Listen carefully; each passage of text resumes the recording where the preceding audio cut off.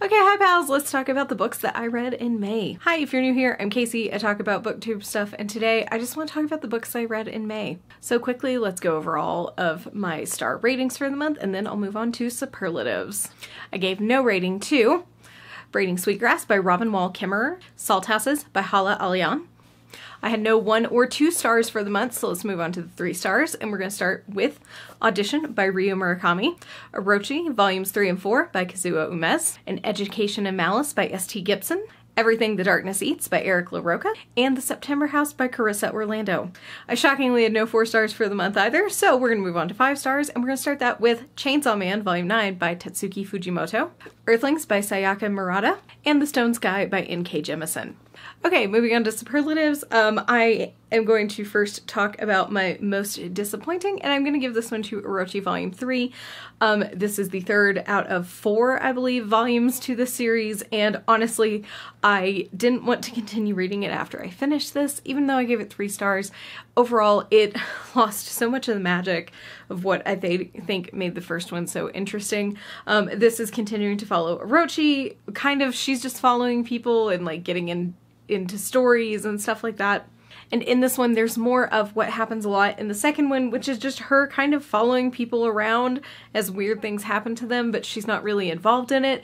And I think that's disappointing. I loved in the first one that she was very involved in things. We got to see that she was magical, that there was something going on with her. It was very interesting, it was very engaging, and I just find just telling stories while she's kind of there, just exposition dumping, to be really fucking annoying to read.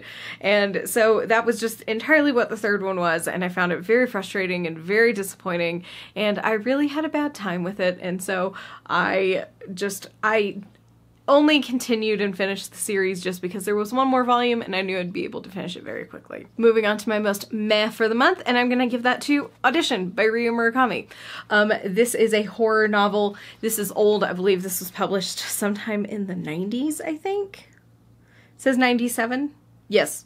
Copyright 1997, translation 2009. And this is a cult classic horror that I believe also spawned a cult classic horror film that I have not seen. But this is following Aoyama, a man who has been recently widowed, and his son and friend decide to encourage him to find another wife, and he doesn't want to do any dating. He thinks, as you know, a man in his early 40s, that's just exhausting, but he's really determined to find a 20-year-old girlfriend who he's going to marry and then have babies with, so they decide to hold an audition process. And in this, he meets a young woman who then their relationship evolves, and it's fairly short. I won't say anything else about it, but it does get wild by the end. Overall, this is meh to me because I think that it takes so long. It's like I said, this is very short.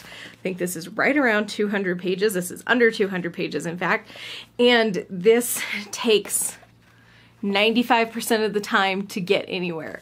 Now, it is very engaging, it's very interesting, and I did think that as far as a story like this is concerned, you can look at it through a very feminist lens of Aoyama is a terrible human being, and we're just getting his perspective as he grooms this young woman to be his bride and what happens to him eventually. But I think it just took too long to get where it was going for my preferences. Moving on to my most surprising for the month, and I'm going to give this to The September House by Carissa Orlando.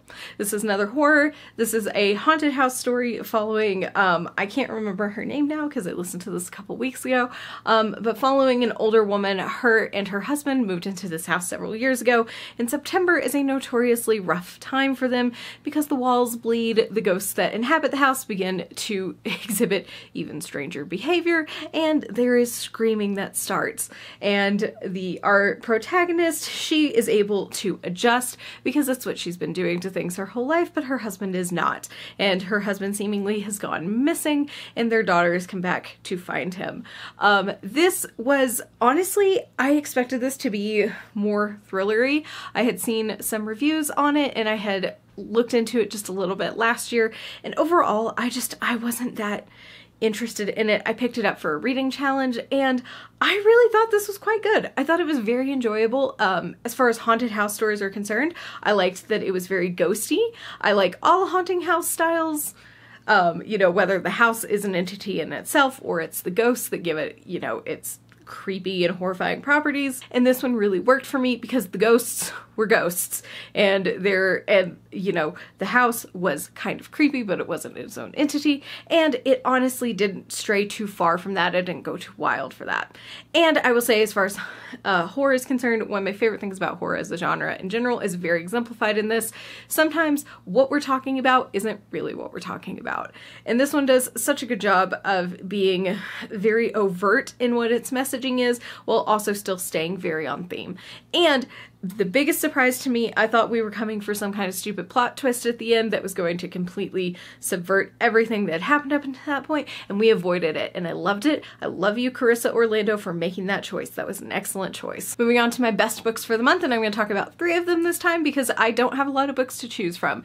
The only nonfiction I read, which is the nonfiction I'm going to say is the best nonfiction I read this month, was Braiding Sweetgrass by Robin Wall Kimmerer.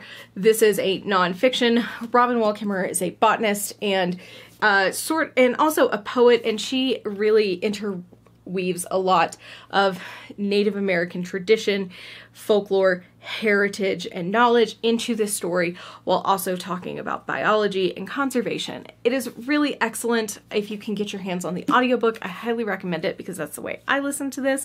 And overall, I just think that it is so beautifully written, and that's what happens sometimes when you have scientists who are also poets at heart and in, you know, practice. It's just beautifully told, and I absolutely enjoyed this. Okay, the next book I'm going to talk about in my best of the month is going to be The Stone Sky by N.K. Jemisin. If you are new here, then you have not heard me rave about the 5th season, which is absolutely incredible, which everyone else says is absolutely incredible, and it is. And I will say I was a little disappointed in The Obelisk Gate, which is the 2nd book in the series. It was 2nd book syndrome. There's too much exposition, not enough happening. It just wasn't as engaging as I wanted it to be. But this, holy shit, what an ending. This is so good. It wraps everything up so well. The questions that need answers are answered. The questions that don't need them aren't answered. And I love that. I love mystery, and I love not always having explanations for things. And overall, I think that this is such a terrific wrap up to Eason's story and to just the story of this world. And it was really captivating to me. And I downright just cried at the very end. I thought it was very beautiful, and I absolutely loved it. And the last one I'm going to talk about that I'm going to have the hardest time talking about is Earthlings by Sayaka Murata. This is a horror literary fiction. It's very confused as far as genres are concerned. This is following Natsuki, a young Japanese woman who has a plushy hedgehog that she believes is an alien that is speaking to her, and is from the planet Popimpobobia, and is following Natsuki, her stuffed animal, her stuffed hedgehog, and her cousin Yu. Yes, her cousin Yu. And it is weird. It is strange. It is crazy at the end. I would, if this stupid, terrible explanation of the synopsis intrigues you in any way, please look up trigger warnings for this. It's filled with very harsh things, and it is a very good look at dissociation and, sort of maladaptive daydreaming to just, what is the word I am looking for? To cope with reality and oftentimes the terrible things that happen to us. But it's also just crazy by the end and wild, and I had heard that by the end it gets absolutely bonkers, and it's so strange. And I fully expected it to go one way, and it did not. It absolutely subverted what I thought it was going to do in probably the best way possible, but also in the most disturbing way possible. And it was crazy, and I absolutely loved it. And this is going right up there with You Made a Fool of Death with Your Beauty, and I'm not going to explain myself category. I love this. It was incredible.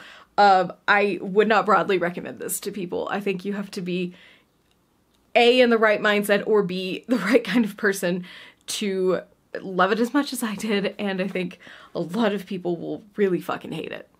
Okay, those are the 10 books I've read in May. That's a little bit low for me this month, but honestly, spring is a kind of a hell time for me, so I'm happy I read anything at all. If you enjoyed this video, please feel free to do all the algorithm things, like, comment, and subscribe. If not, I will see you next Friday. Hopefully, I missed 2 weeks because we've just honestly been busy and trying to get our lives back together.